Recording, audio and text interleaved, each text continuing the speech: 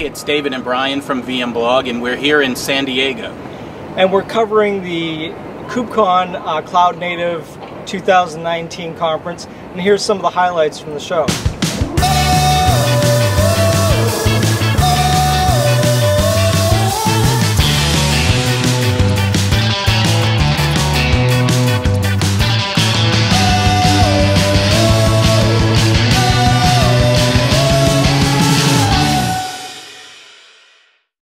We're here at KubeCon 2019 in San Diego, and we're visiting with Soloio. Can you tell me a little bit more about the company and what you're showing here at KubeCon? Sure. So I started Solo 2 years ago, and we focus on actually helping customers migrate from monolithic to microservices. So when people are actually migrating from monolithic to microservices, they're very focused about how it is to take the monolithic code and break it to microservices. But actually, this is really the easy part. The complex problem is how do you actually managing after it the microservices distributed application. So if you think about it now, simple stuff like how to write from microservice 1 to microservice 2 that you didn't need to at all take care of when there was the monolithic application, now becoming a really big problem. So how do you route them? How do you make sure that you're routing in a secure way? How do you make sure that you actually see what's going on in your cluster? That's a big problem that customers will have issues with. So we started by actually helping them first on the edge, basically managing those microservices, made sure that we actually forcing security, and we created what, in my opinion, the REST API gateway that exists in the market. Now, this will work really, really fantastic. So it's the Gloo. The thing is that will work very, very fantastic in the edge, so when people coming to the cluster, but you still needed to fix this problem when they communicate between two microservices. And that's where Service Mesh can help them.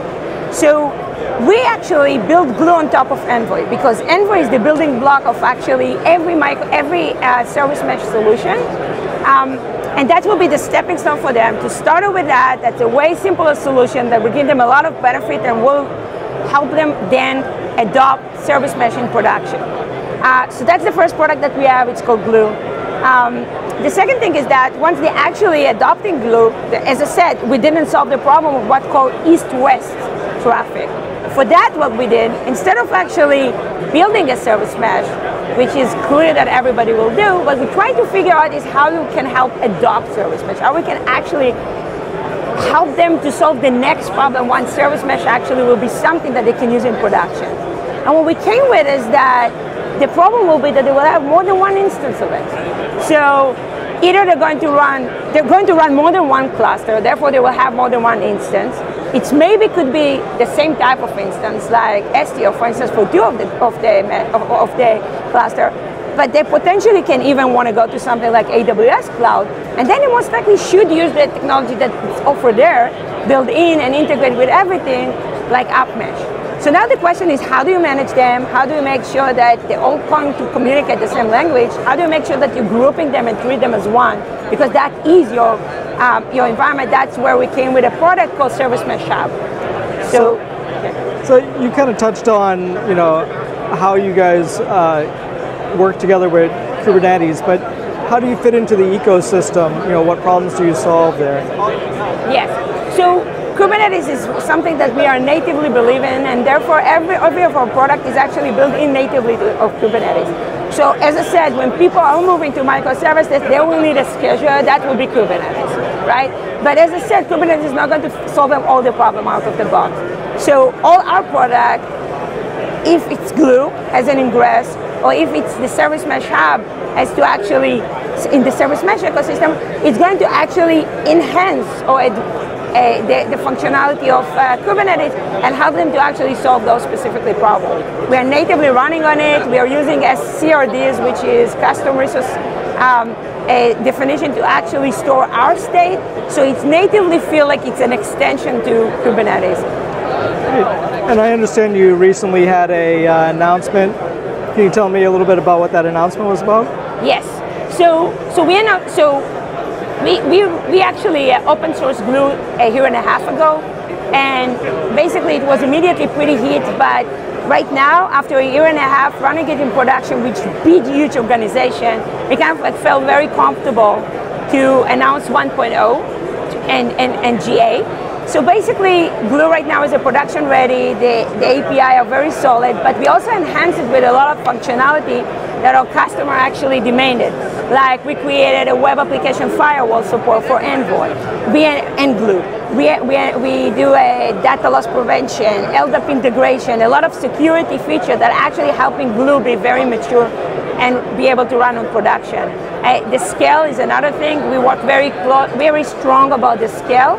Specifically, when you think about it, basically what Gloo is doing and Service Mesh is doing is taking over your network. If it's taking over your network, you know, that's a lot of power, right? But with great power comes great responsibility.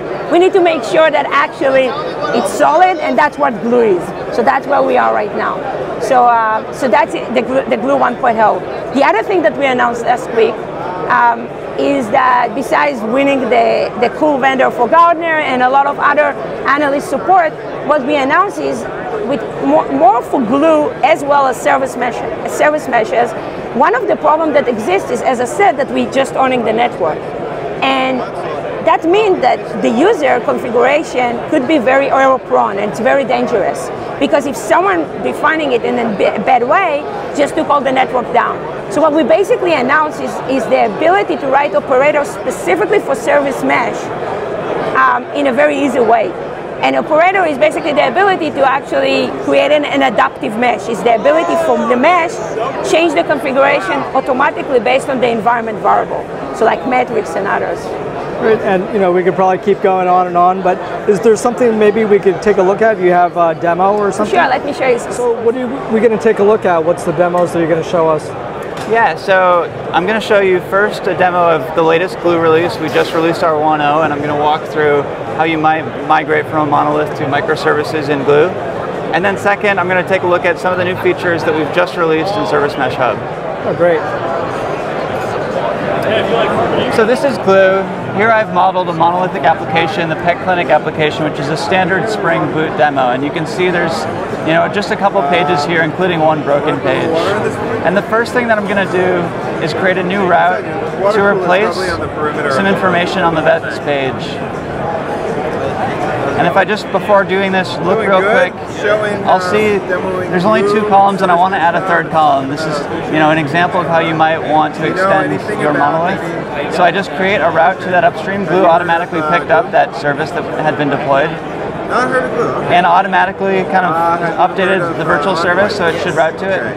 And now we can see immediately this application loads with the new column. And we can actually do the same thing to route to individual functions, such as in AWS Lambda. So I could create another route. I've been using it really well. And I want to now fix our broken form that was doing the contact page. Yep. And now you can see it's working. So what happened there is I set up a route, I selected a Lambda, and I just added it under the /contact on this virtual service, and immediately our application was updated. And so you can see in this way we can very quickly iterate and set up applications and help migrate from monolith to microservices. Sure. So this demo basically is going to consist of taking advantage of the new features to configure your mesh in Service Mesh Hub, and then also show how you can connect different clusters and even different mesh implementations and take advantage of those same features.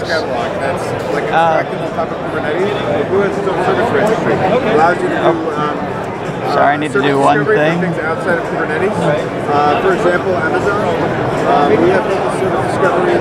I'm deleting I got a little ahead of myself in setting up this demo. So let me just delete this. So right now I've deployed this on a GKE cluster, and I already have Istio installed. And you can see, here's the mesh. Gloo's automatically discovered Istio. It discovered all the services that were injected, and it knows that we're managing this namespace. And the first thing I want to do is enable RBAC to ensure that services aren't just communicating with MTLS, but we're explicitly granting access. And so once I toggle that on, if we go into the book info application, we can see that none of the sections load anymore, and we actually need to grant access. So I'll go in. So first I'll create a route group. This is kind of following the SMI, like the standard service mesh API methodology. and I'll add a route that represents basically all of the paths between services in this book and Go application. And now I'm going to use that and grant access to individual services. So I'm going to first grant access here to the review service for the product page service account. And now I'm going to do the same thing for details. So the product page service account can now access details as well. And now we should see the whole product page will load. And this took effect, basically immediately. So now, a little flicker there, but now we've basically steadily been able to load. So now we're gonna, we can also do traffic shifting. You could do that on the local mesh, but I'm gonna shift gears and show how we can do this stuff, not just on a single mesh implementation, but across different clusters. So let me first go grab, so I'm basically grabbing the credentials for a Kubernetes cluster and I'm going to register it here. So this is a cluster I set up with EKS. And it actually doesn't have Istio installed, it has Linkerd, and there's a new implementation of the service that I want to roll out to this application. So here we've immediately discovered Linkerd running on the other cluster, and now we can actually do routing. So let's set up a route group here. So Gloo actually has an API called a proxy. So now there's a group and we can start to actually configure routing. So I'm going to create a mesh bridge. Not a lot, no. If you unwrap the proxy object, it actually mirrors. So that product page can talk to the detail service on the remote cluster. And you can see we bridge, now we've bridged Istio and Linkerd, and they're talking with MTLS, but we're actually, we've gotten the network figured out so we can extend this application over there. And so now let me divert some of the traffic to the details service, or that's currently going to details, to an implementation of the details service on the other cluster.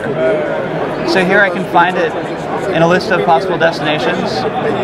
I can start to configure some of the traffic to go there. And if I reload, I can start to see that half of my traffic, half the requests are actually being populated from this new implementation of the service running on a different cluster with a different service mesh. And so with that, we basically leverage SMI and leverage the common APIs to build a very powerful tool that handles all the configuration of your mesh across clusters and across meshes. And where can our viewers go if they want to find out more information about Solo and some of the products that you just demoed for us? Sure. So I would first recommend go to our website, solo.io. We just rolled out a new version of the site. It looks awesome, and there's a ton of information about both Service Mesh Hub and Gloo, as well as information about our upcoming plans. So I'd start there, then you can dive into the docs and dive into the Slack channel. We're really active there. We've got a huge community around our products, and we'd love to grow that community. Great. Well, thanks for taking the time to speak with VMblog. Thank you.